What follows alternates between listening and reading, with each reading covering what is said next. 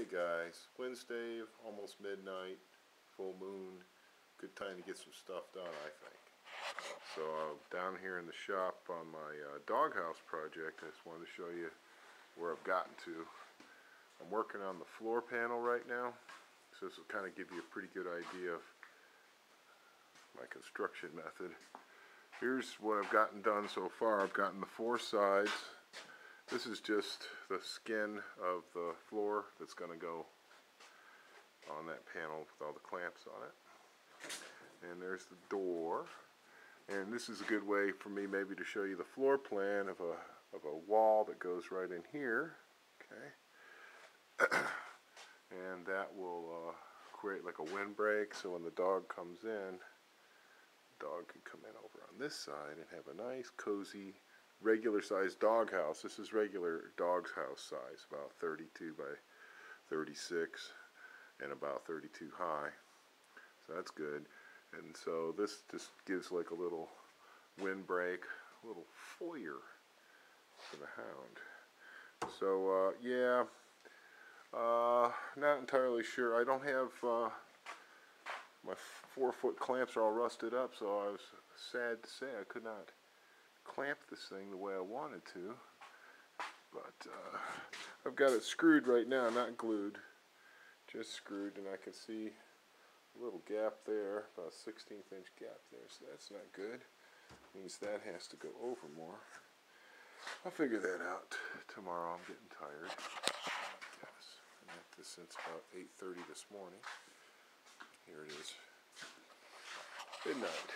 But, you know, I wanted to get most of this done so I could get my shop space back. I had the whole shop just stuffed full of materials.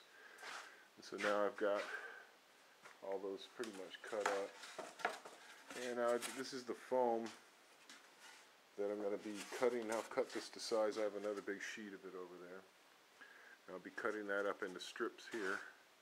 And then this whole unit is going to sit on top of pressure treated 2x4 grid.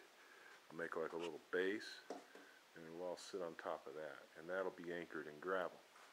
So this is basically just to get the insulated shell, and I could have made it with pressure treated and all that, but pressure treated does not take glue very well, so I would have had to screw everything, and screws without glue just don't hold up.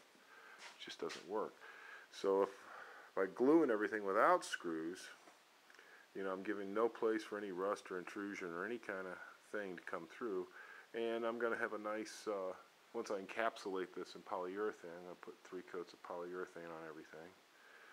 So it's quite the ordeal. And this isn't even going to be exposed. This will then have siding over it. But the idea of the polyurethane is to completely encapsulate these insulated panels so that there's never any problem with them weathering, even if there was some sort of leak through the siding I'm going to put on it. And then it's going to have a little peaked roof. It's going to have a removable cap top, and it's going to have a little peaked roof. And so quite a bit more to go. But I just wanted to show it to you. And, so tomorrow I got panels to make. I got shell prepper kits to send out, so I got to shift gears.